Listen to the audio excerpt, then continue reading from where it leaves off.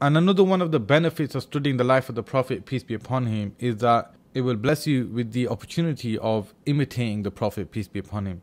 And it's actually interesting to know that children, if you see children behave, they are imitative by their nature. Human beings are imitating beings. That we always imitate something. The way we dress, the way we talk.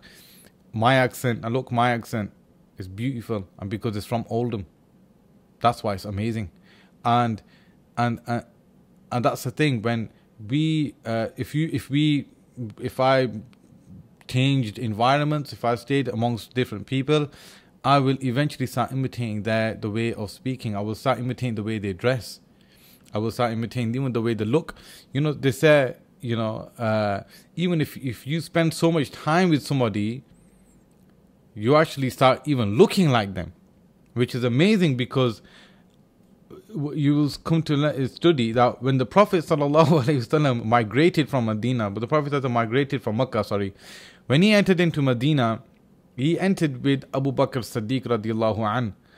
And Abu Bakr Siddiq radiallahu an, who is, when you describe him, he's described very different to looking like the Prophet ﷺ. He actually started looking like the Prophet ﷺ, where people mistook Abu Bakr Siddiq to be the Prophet ﷺ. They started meeting him, because there were people from Medina who never met the Prophet ﷺ before.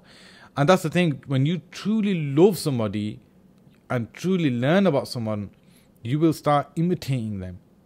And here, when we study the life of the Prophet, peace be upon him, we hope that we start imitating the Prophet, peace be upon him.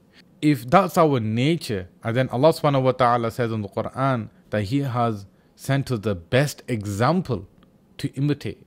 That's why we study the life of the Prophet, because the more you study about him, then you will start imitating him. You will start imitating what he eats, sallallahu alaihi wasallam. You will start imitating the way he walks, the way he talks, the way he smiles. We hope to be like that. So inshallah, we make that niyyah, we make that intention of not just studying the life of the Prophet to be a critic. If people have diseases of their hearts, that's their problem. That's their issue. The Prophet sallallahu alaihi wasallam, he used to be criticized at the time by his enemies, and they used to call the Prophet Muhammad Muzammam. They used to change the name of the Prophet, peace be upon him. And the Prophet sallallahu alaihi wasallam said, Look at these people. They are criticizing someone named Muzammam, and my name is Muhammad.